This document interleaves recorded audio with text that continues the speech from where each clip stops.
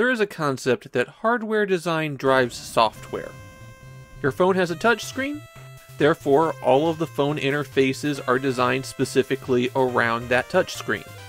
In the 80s, the hardware divide between computers and video game consoles was really significant. Computers didn't have a lot of thought put into their game interfaces, because they were serious machines for serious adults. On the other hand, as multi-purpose machines that had to be used for business applications, they had tons of memory in them. Over on consoles, you had good controllers with lots of button inputs, but the programs were all being read off of ROM cartridges, so how much RAM did you really need? The reason I'm mentioning this is that it resulted in two very different design philosophies. Games designed around the computer tended to be slower, more deliberate, but also take advantage of the fact that the computer could keep track of more states, and so there was a greater complexity as well. And so there was a totally different feel between games designed for consoles and games designed for computers. Hissatsu Dojo Yaburi really feels like a game that was intended to be a computer game. It's an open-world fighting game where the progress of the storyline and the world goes on whether you're dealing with it or not. It's incredibly ambitious, absolutely ingenious that they got this on the Famicom, and unfortunately it plays pretty poorly. I thought for sure that this would have originally been a PC 88 game, based on how ambitious the world design is and how clunky the action is. But no, as far as I can tell, it's a Famicom original. The concept of the game is that there are 12 warring dojos in a town. You're the leader of one of those, and you'll have to wander the area beating up students from the other dojos, eventually taking down the masters of each of them, while defending your own dojo from attack. And while you're doing this, the other 11 masters are also fighting each other. So it's very likely that in a game of Hissatsu Dojo Yaburi, that you'll have to defeat all of the other masters. They'll take each other out and grow stronger while you're working on it. When you start the game, you're given 3 choices of martial arts: Karate, Kenpo, and Tai Chi. In practice, the difference between these 3 is just a little bit of animation. I always liked the Tai Chi Master film series, so I started there. Next, you have to divide up 16 points between 4 stats: health, attack, defense, and skill.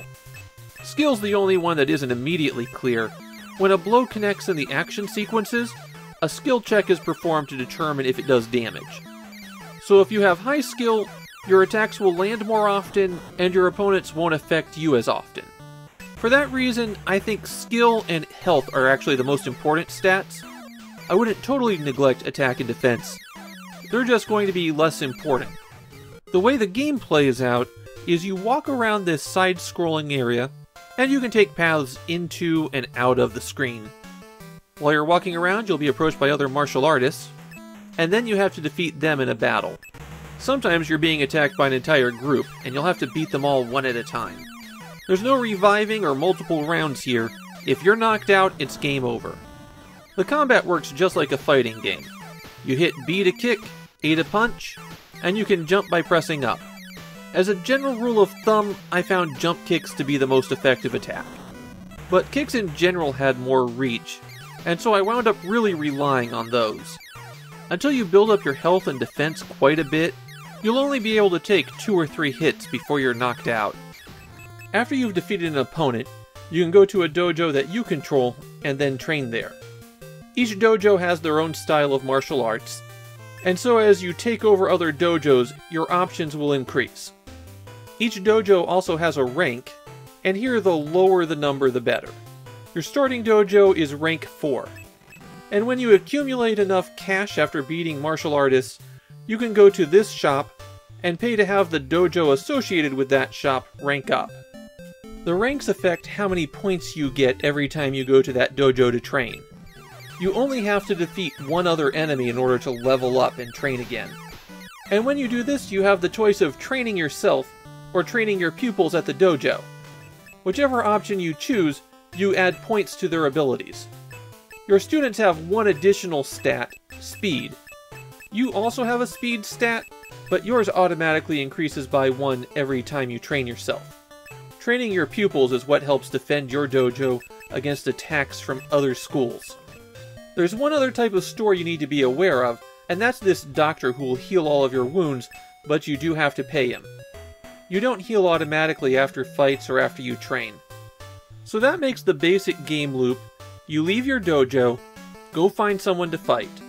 Then as soon as you defeat them, you turn around, go back to heal up, go to your dojo and train, save the game since there are no continues, and then repeat that process. Defeated enemies can take quite a while to respawn, so as you do this, eventually you'll clear a path to the next dojo you want to take over. The key here is that if you fight 2 enemies in a row, you're essentially giving up a level. Progress is slow at the beginning because of this, but you really can't rush it because getting defeated means you have to start over. Sometimes while wandering around, this guy will run up to you with news about what's happening with the dojos. Here you can see who controls what, and check the current abilities of everyone. You can also view this information from a dojo that you control. In Japan, Hissatsu Dojo Yaburi is remembered as being ahead of its time, but also terminally flawed, which is pretty much the conclusion I came to. The actual fighting is not very good. I don't think I ever landed a punch. And being forced into that cycle to build up your character enough where you can take things on slows the game down a lot. And yet, it's such an intriguing game with all of these schools of martial artists running around and fighting each other that I still kinda want to play through the whole thing. Just once, and I'd never recommend it to anybody, but I feel like the experience would be worth it.